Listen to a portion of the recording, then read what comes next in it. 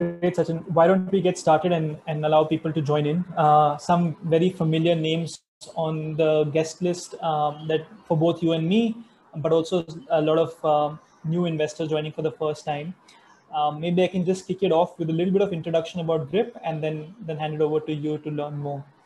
To everyone who's joined us, thank you so much for taking time on a Saturday evening. As you know, GRIP is a platform that facilitates investors to participate in lease financing opportunities or opportunity to lease physical assets to companies like Peelworks. Each week, we bring a new investment opportunity for you through our platform, GRIP Invest, and allow you the opportunity to make your own decision on whether you'd like to invest or not. This week, we have a very interesting opportunity, which is a combination of two companies in very different sectors with very different assets. The first one, and Sachin, the founder of that company, Peelworks, is with us today.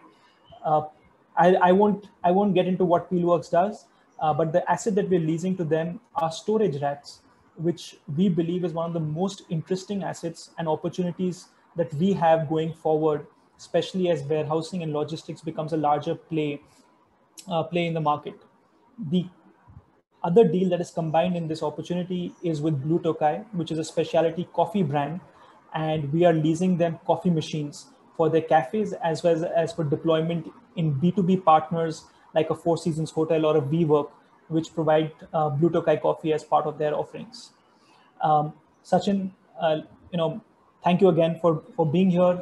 It's been interesting to talk to your team, to you, to learn more about your business. But for the benefit of our investors, would love for you to share a little bit about yourself personally. You've had an interesting and long career with HUL, and then you made the shift to start something in a logistics space, as well as a software, or initially as a software space in the field management business. Would love to hear your journey from HUL to this, as well as what is the business that Peelwork does today.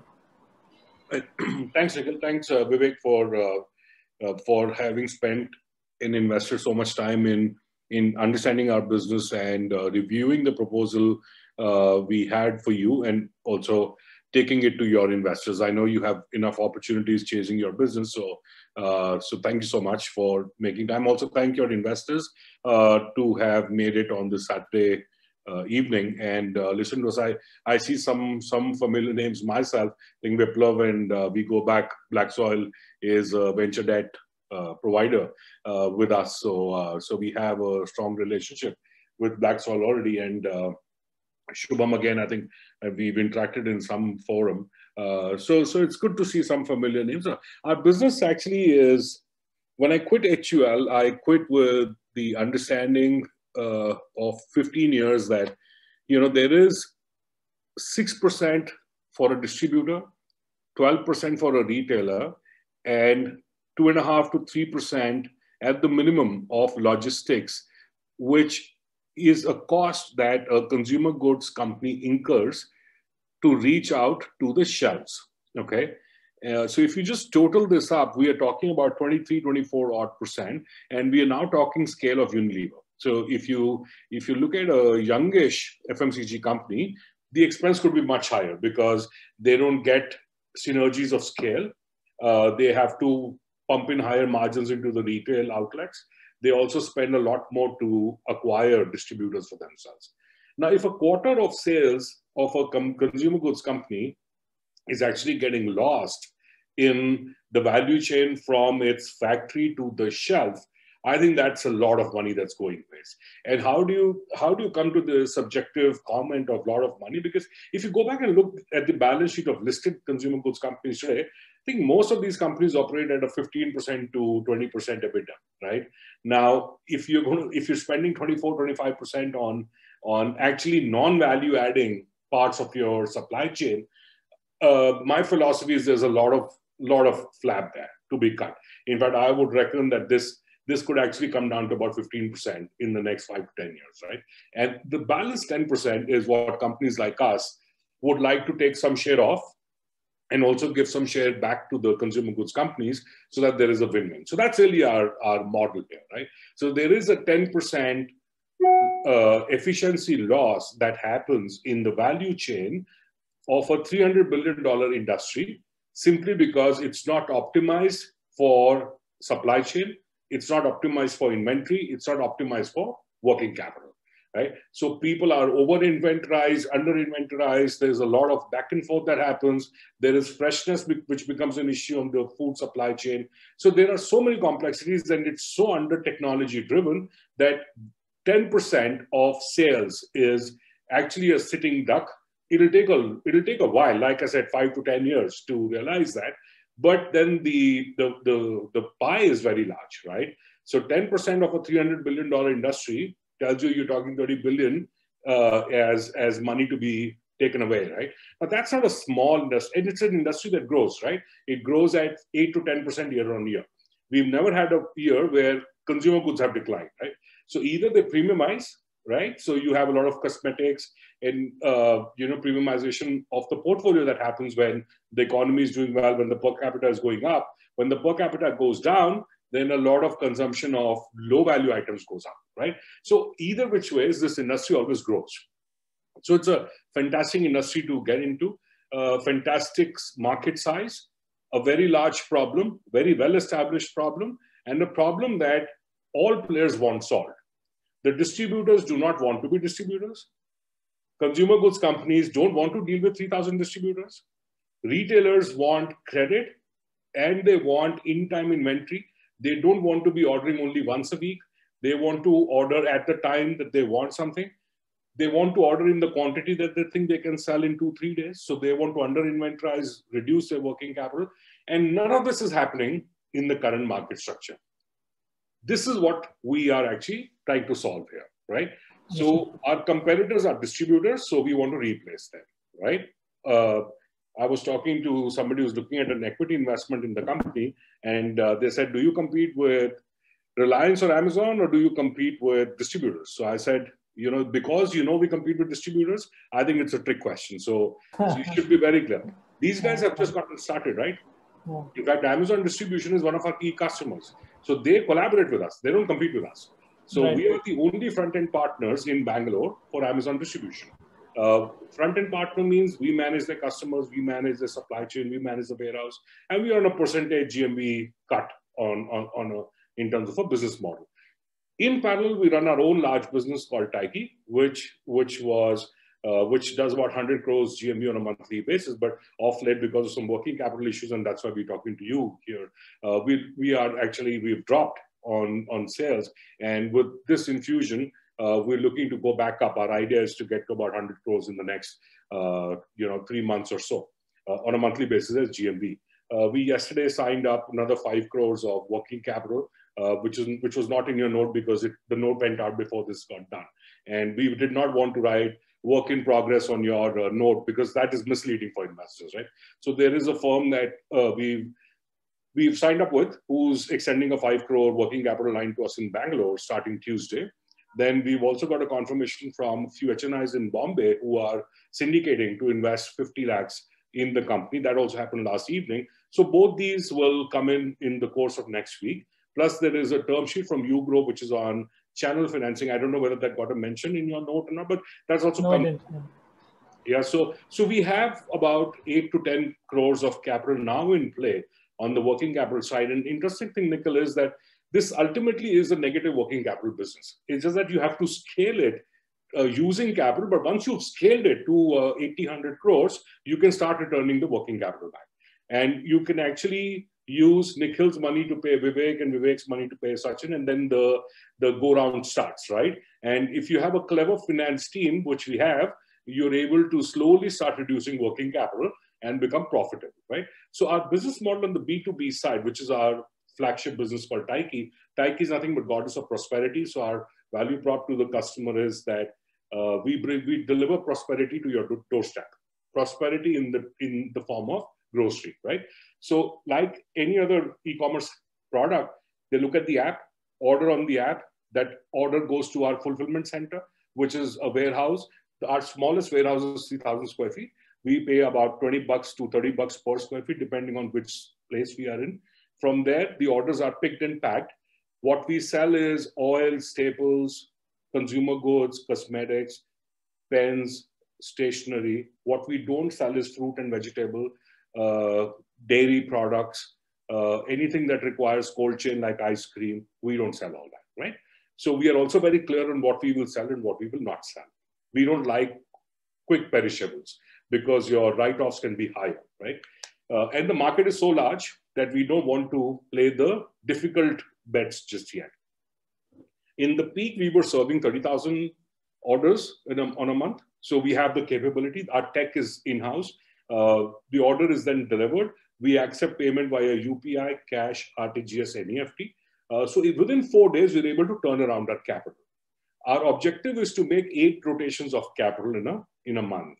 And every rotation has to deliver a contribution margin for us, which helps us recover cost of capital and our indirects. So at the current level, we're almost breaking even at the contribution margin level.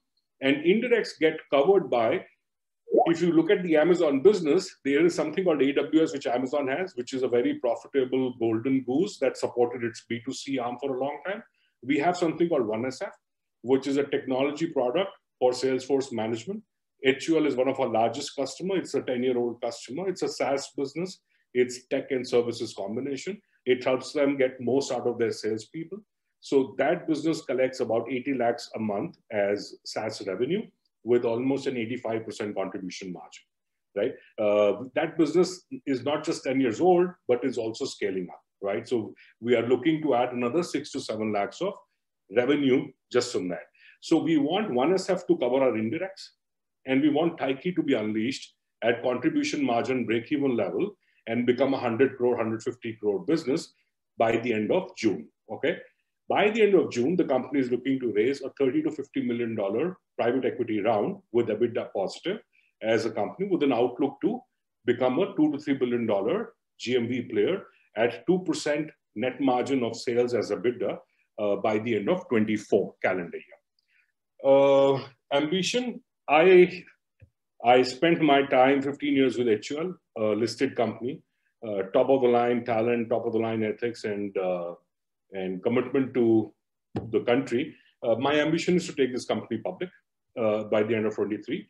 So we are 2 to 3 years away from there. So I'm very hopeful that with the current round that we are closing on working capital and the next equity round, which is going to be the last round of capital the company raises, we should be able to take this company public.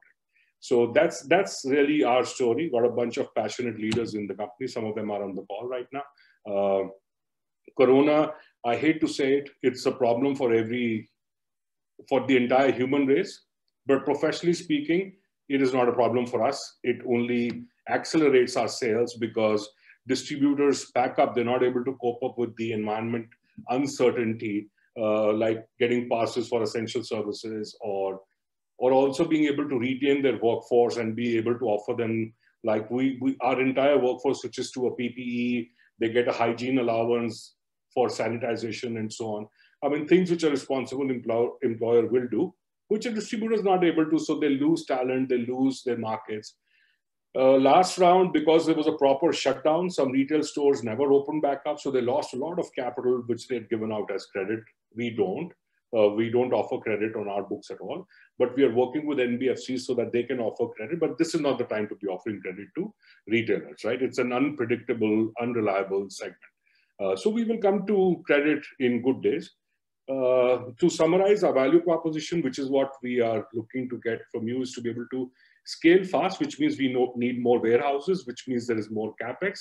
We want to lease that CapEx back to Grip Finance and become a strategic partner for Grip so that whenever we open a warehouse, there is Grip which is taking on the CapEx on its books and we get the racks and shelving equipment.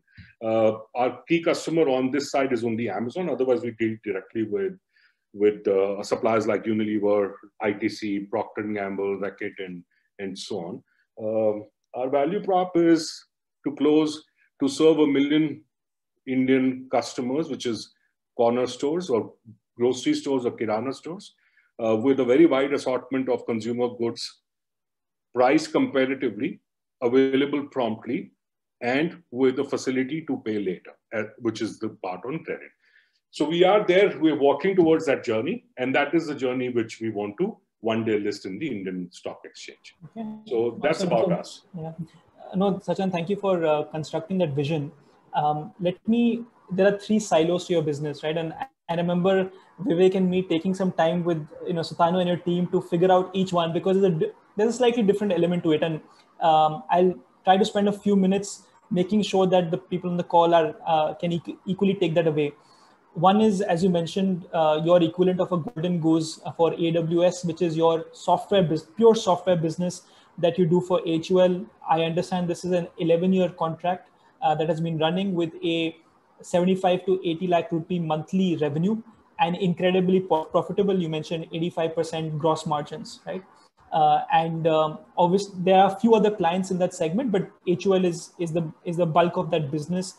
And given your understanding of HUL, given your understanding of the space, obviously that's a contract that you see scaling and continuing in the future, right?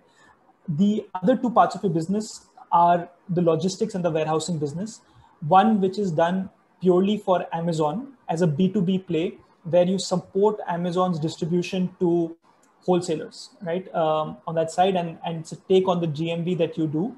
But probably the most interesting part from your perspective is what you call Taikee, 50% of your current revenue, and which is basically enabling, and I love this statement, it's on your website, you're enabling groceries to still continue to be the largest retailers in the world, right? Indian groceries to be the largest retailers in the world. I think that's a powerful proposition, because in all the years of online e-commerce, domestic grocery kirana stores that store around the corner has still not been done away with, and it will probably never done away with. There is tremendous amount of inefficiency and loss in margins from a brand perspective as well as a retailer perspective that you're trying to solve as a company, right? And the point on working capital management is well taken. Thank you for talking about how Grip plays a role in it. Maybe just if you could dive into the Taikee business, right? Sure. Is it fair to say that similar to how some of us would go online and order something, this is providing a retailer the ability to do that, obviously in larger quantities, and get it the next day or the day after that, pay on delivery, order exactly what he wants, and the convenience of ordering online? Is that a fair way to contextualize it? Absolutely, that's right. That's what it is, Nikhil. So you got it completely right. That's what. And I see a question here from Manoj, where he's asking, what's the difference between B2B e-commerce vertical and Udaan? So actually, the difference is that Udaan is a multi-category player. So they go into apparels and they get into footwear and they get into grocery. So they are in the electronics and durables and so on and so forth. So that's one. We are sharply focused on grocery, and we have absolutely no intention to look at other categories at this moment. There is a lot of meat just in the grocery segment, right? The second big difference is Udaan burns about $500 million every year for a revenue which is a quarter of that. We are at about 40-50 lakhs of monthly burn, and we actually focus on building a profitable business. So I think the approach that the players are taking to the market are completely different. Multi-category, single category. Let's burn and do land grab and see one day we might have a business, versus saying every distributor makes money from the 6% they get from the company. So if you're not profitable from, say, 6th month onwards, your business model has a problem, right? Because the more you scale, the more you burn, right? So they're very different business models, very different thinking. Are we solving the same problem? The answer is yes, right? But are we approaching the market in the same way? Completely different approaches. So let's see which approach is right. Yeah. In fact, one of the things that caught our attention was you've been able to scale to if I'm not wrong, 100 crore GMV per month. Yeah. Very, very quickly. Yes. But you chose consciously to reduce that GMV as you focused on more profitable cities. Right? Yes, absolutely. And I also remember a conversation with your teams in Sutanu and your team on how you are choosing those cities such that the distribution routes are optimized for cost, right? So you're choosing cities, for example, Delhi to Chandigarh, but you're also maybe delivering in between because it makes sense to deliver. Yes. I think that's probably what is the difference between you and some of the other players in the market with a very high focus on profitability of operations. Yeah, Nikhil, I think this business, there is no dearth of the scale that you can acquire as a company here, right? This is never going to be a 80% share play. This is always going to be a multiplayer market, right?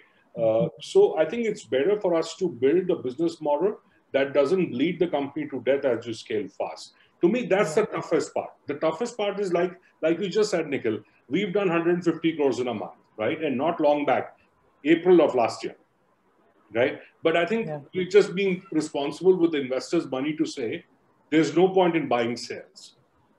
Correct. Yeah. The other thing, which I at least I could see as an opportunity in the business, is the emergence of a lot of what I would call challenger consumer brands, right?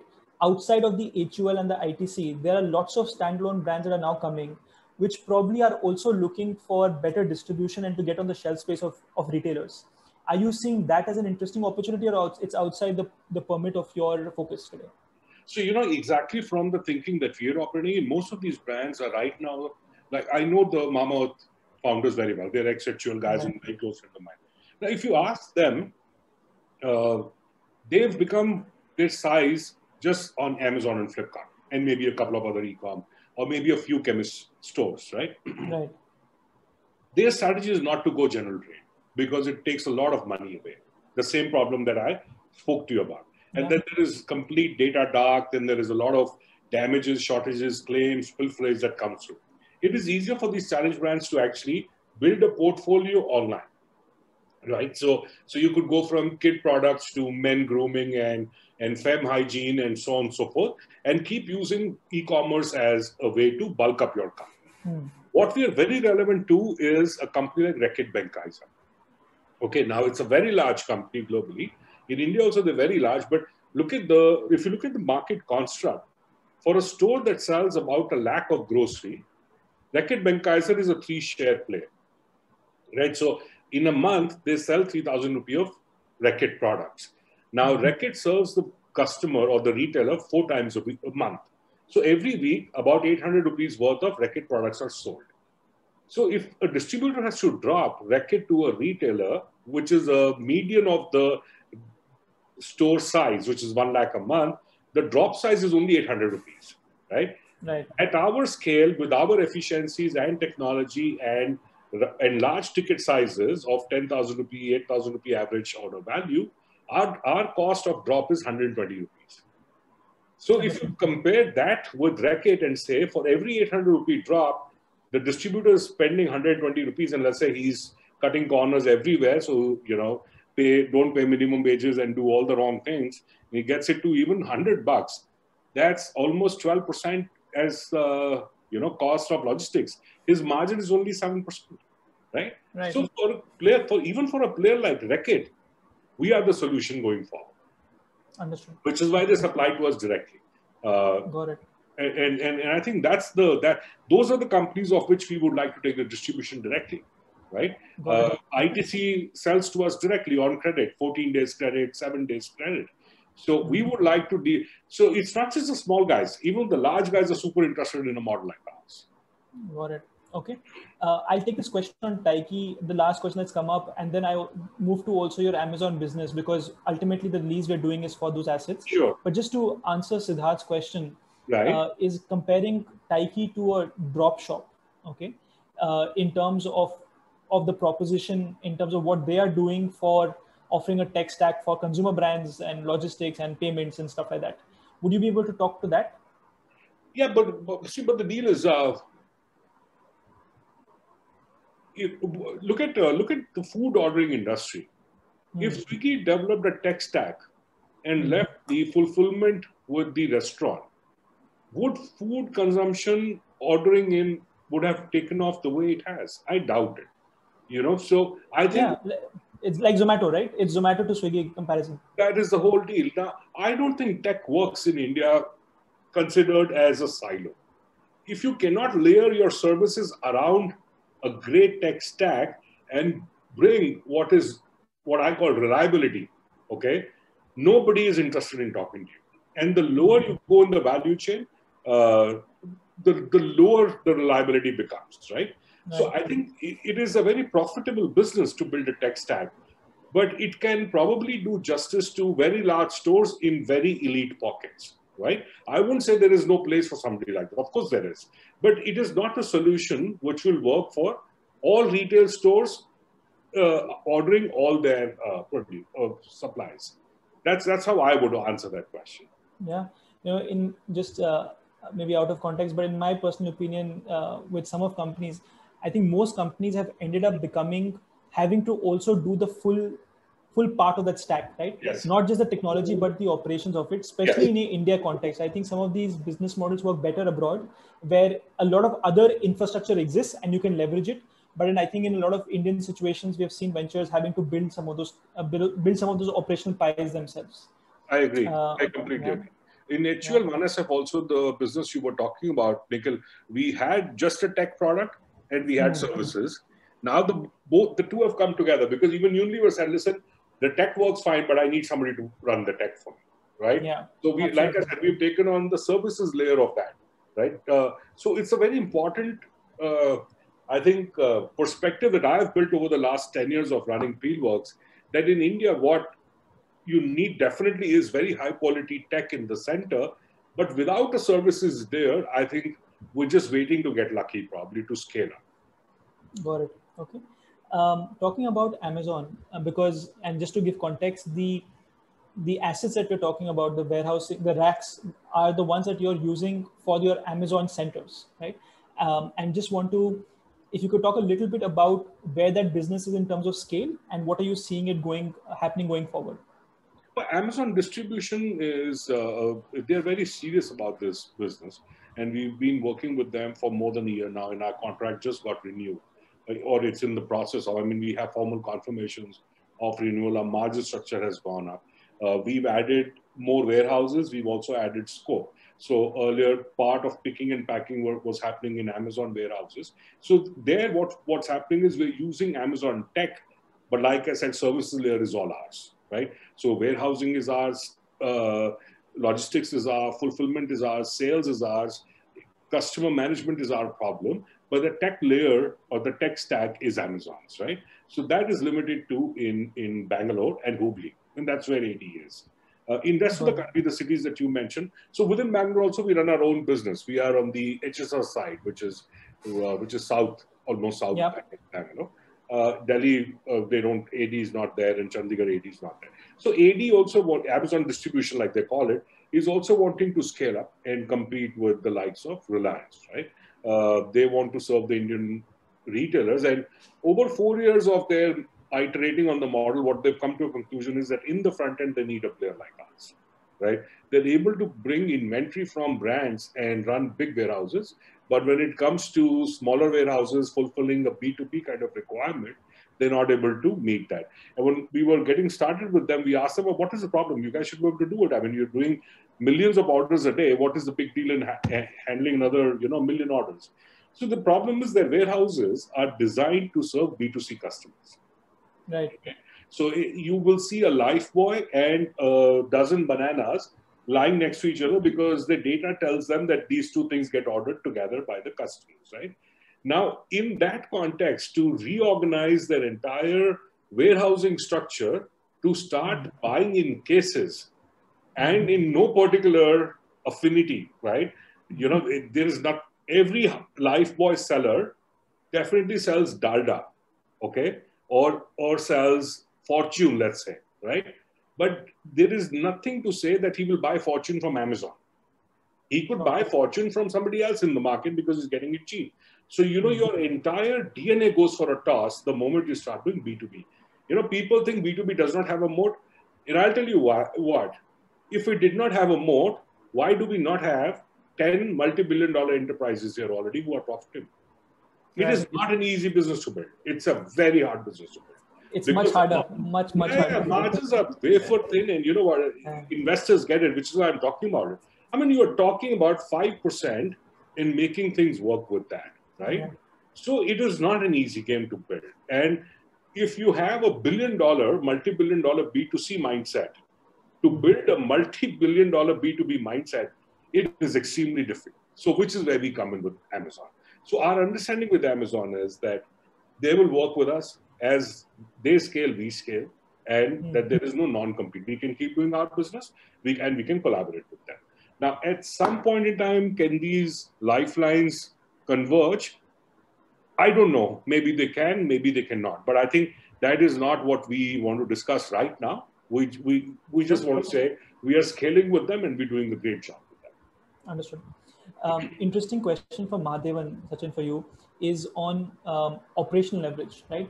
Which is applicable both to the Amazon business and to Taikee, because in a services heavy business, how do you bring leverage into it? Is it just economies of scale? Is it something? Is it there's a technology there that gets embedded which allows you to achieve that scale? Maybe if you could talk to that point. Okay, Sachin, are you connected with Rajan Pandare by any chance? They might not be able to answer. Rajan is an investor through Indian Angel Network in our company, right from 2011. So that's where the question came from. Okay. Now, our inventory is funded through working capital facilities that we've built.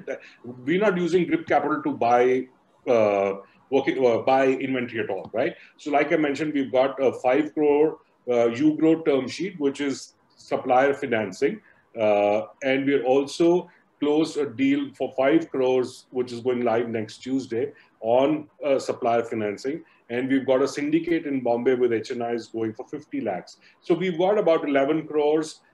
Just yesterday, we got 6 crores. So I think we're in a good place right now. We're going to be using that, Sachin, to finance our inventory. But I think the most important point, and Sachin, I think this is what we want to watch out as a company. In the next 3 to 6 months, we have to move to a negative working capital operating model. So while we have the funds, we will start building our business on that. And as we build the business, our tech has to manage our suppliers in a way, and our payments have to be so timely that we start getting credit from all the suppliers, or at least 80% of our business is on credit of 3 to 6 days. The moment we do that, we can actually give up the working capital that we're getting from other sources, which is not grip, and make our business more profitable.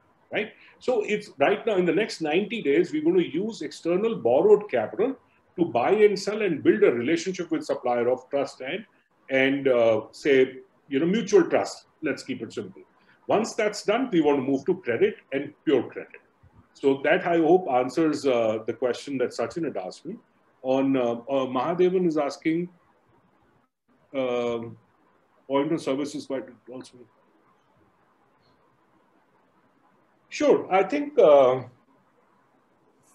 in our business, Mahadevan, we found warehousing is a step cost. Linear costs for us are actually just one, which is logistics, where we can actually point out to say that 0.1% to 1.1% of sales is logistics cost. Every other cost structure in our business is either a step cost or an indirect. Okay. So what I mean by step cost is sales guy, right? When you add a sales guy, he might start from cost of sales being 1.8%, but then it comes down to 0.7, 0.6, even goes down to 0.2% in some geographies. Right? Where you can do larger transactions with even large retailers, right? I mean, people from Bangalore on this call, if there are any, there is like MK Ahmed who can actually buy 10 lakhs a day, right? That's the nature of that beast in Bangalore. So so those are step costs. So I agree with you that supply chain, which is the logistics and the fulfillment aspect in itself, is a phenomenally inefficient cost stroke.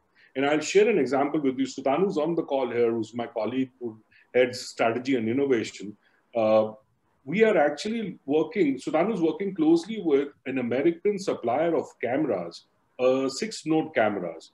And we're actually doing a pilot in our fleet, two autos only, where we've got 3 camera nodes looking at the road, 1 looking at the driver, 1 inside the cabin, and 1 at the door outside, to track whether the truck is not moving with the GPS tells us because of traffic or because our friend is having a chilled out time, right? So we are taking data and video stream and GPS data to a level to say, who should I get the call center to call and tighten screws on?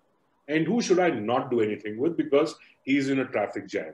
So there are a lot, and it's very unreliable right now because decoding a camera feed, Madhavan, is an exceptionally hard task, as you would acknowledge. So we are nascent, but we have enough and plenty ideas to improve operational leverage in the direct cost structures of our business.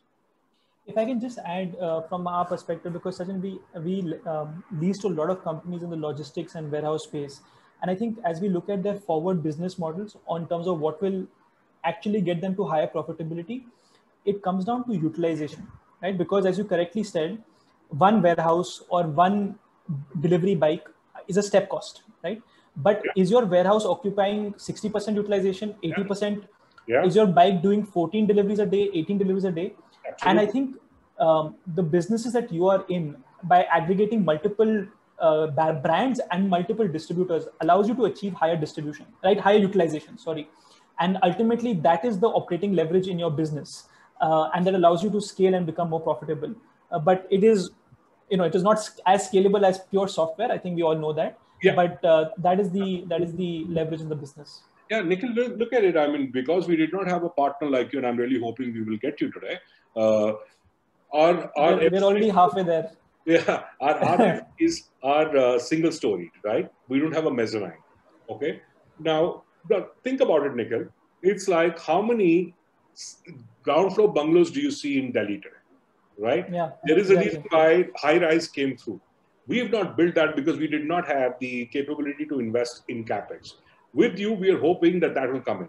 So while I can store heavy and bulky, like we call it, like, oil, ghee, washing powder, detergent, floor cleaner, all those things which sell in a liter or more, or 30 kgs atta bag, etc. on the ground floor, building a mezzanine floor in our warehouses helps you stock Luxor pens, Uniball, feminine care like sanitary pads, which are very lightweight, right? And you can stack those up. So when we pay $20 a square feet and we use only ground floor, you are able to stack up to 6 high. But when you build a mezzanine, you're able to stack 12 high. And for us, right now, we are at 8,000 rupees a square foot. If we were fully utilizing it, with grip investing, we could become 16,000 bucks a square foot. When I paid $20. So 16,000 rupees of sale per square foot for a 20 square foot. And if you make take rates of 3%, is a highly profitable business. So those are some of the things. So we have to look at all our cost rows and beat them down, which is why I responded. That's the biggest difference between Udaan and us. We are already saying we are small. You either get this right now, or you're never going to get this right. Fair enough. No, that's great to hear. Very encouraging. Why don't we wrap up the context in the business with the last question from Mayank, which is on the Amazon contract. Do you have a lock-in period with Amazon?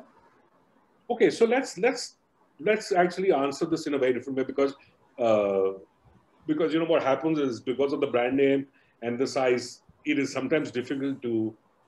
So Amazon is dependent on us. We are not dependent on Amazon. Okay, right? Because this market is so large. I mean, Delhi, I get no support from them. I'm large. I was larger in Delhi than I was in Bangalore. We break even on Amazon contract. We've disclosed that in full governance in your note. It's not like we make money on Amazon, right? I've said we have broken even on Amazon. Yeah. So, they're not going to go away, okay, because they need us. They've had 4 years. They've failed year after year in building out their front end. They've got us with great difficulty. We've been extremely clear with them about our terms. If I don't see why Amazon will not be with us for about a year or more, the only reason could be that we don't find them worth our while anymore. I don't lose sleep over Amazon. I lose sleep over profitability. Fair enough. Okay. Perfect. If you can give me a couple of minutes, I'll talk about the transaction and we'll wrap up this call, Sachin. And also I'll answer Anuj's question in the process. Just to remind everyone, we're doing a transaction which is leasing storage or storage racks to Peelworks. This is for their deployment with Amazon. At the same time, this is combined with leasing of coffee machines to Blow Tokai. As part of the transaction with Peelworks, because they have a very steady stream of revenue from HUL, there is also an escrow of those payments which cover the Peelworks rental on a month-on-month basis. That's an additional security feature that that Peelworks and Grip have agreed to, and that will be part of the transaction. This is a 3-year lease term. And one of the new things that we've done, Sachin, you also may not be aware of this. For the first time, we have offered a liquidity option to our investors. 3 years can be a long period of time in some perspective, and Grip's own conviction in this deal allows us to offer 20% of investors, first 20% of investors, to choose to exit the deal anytime after 12 months. And we're contributing 20% of our own capital to purchase any investor who chooses to seek that liquidity. This is the first time we have piloted with this option on the platform. We're looking to definitely do it for all of our deals. It's a question of our own capital and how we finance that option. But this is definitely the right deal where we thought we could start it off with. As I mentioned, this deal is already 50% complete, and we hope to wrap it off and begin this relationship with Peelworks in the next week. Anuj, to your question, I think Sachin talked about it earlier. They are already talking to NBFCs. They don't currently provide credit from their business, but they are talking to NBFCs to provide credit to the smaller businesses. And I think this is, fintech is going through such an interesting phase where different pieces of the capital table are being broken. Everyone used to only think about equity and debt, but suddenly you're talking about inventory financing, lease financing, bill discounting, revenue-based financing. I think it's such an interesting time to be building a fintech business, but also being a founder and building anything and building a fintech layer on top of it. So I agree. Yeah. Supply chain, warehousing, NBFCs, credit, supplier financing, working capital management, revenue financing. I think the time for all this has come simply because you have some data to say who's a thief and who's not, right? Yeah. And I think one of the things that I want to highlight, which we are very proud about, is our cap table comprises listed entities such as Unilever Ventures, HDFC Bank, RP Sanjiv Goenka Group via CSC Ventures. And we've had multiple rounds from each of our investors over the last few years.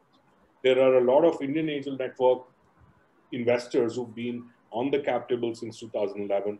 I mean, feel free to do any ref check with any of our investors, and they will support what they've experienced of the company in the last 11 years. So we have a different mindset. We want to take this company large, public.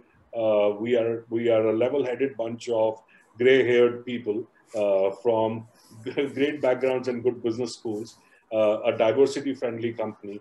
So that's who we are, and it'll be really great to start our journey. I would actually urge Nikhil and Vivek to push for 1 crore, because there is so much working capital that's coming in. We will need more racks and more capex to come in. So I would say, please open the doors and welcome all your investors.